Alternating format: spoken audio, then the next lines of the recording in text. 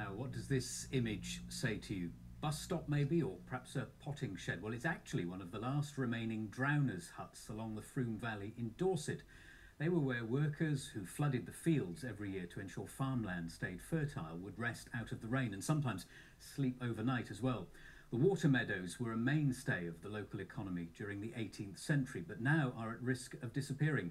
Our Dorset reporter Anna Val has been exploring a picturesque part of history. Men were at work here and there, for it was the season for taking up the meadows, or digging the little waterways clear for the winter irrigation. Hardy country.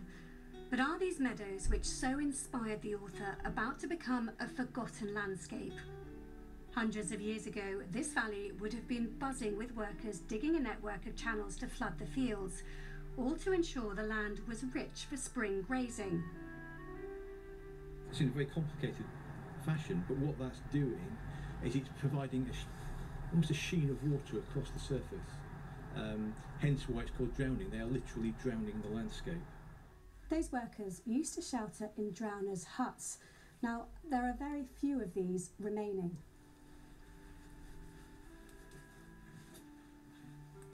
And this is where the drowners would shelter from the weather or use it as a storage base, sometimes even spend the night.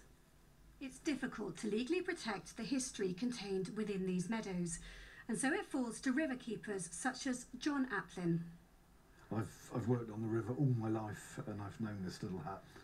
It's just part of the heritage. You know, once these things are gone, that's it, they're gone.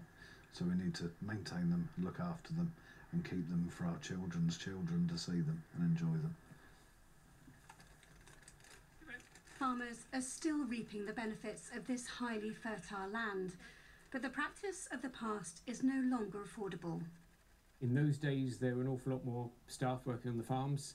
Unfortunately, as time has gone on, finances in farming have changed, so we can't afford to keep these maintained. This historic practice may have endured in literature, but there are now calls for this countryside to be protected in the future.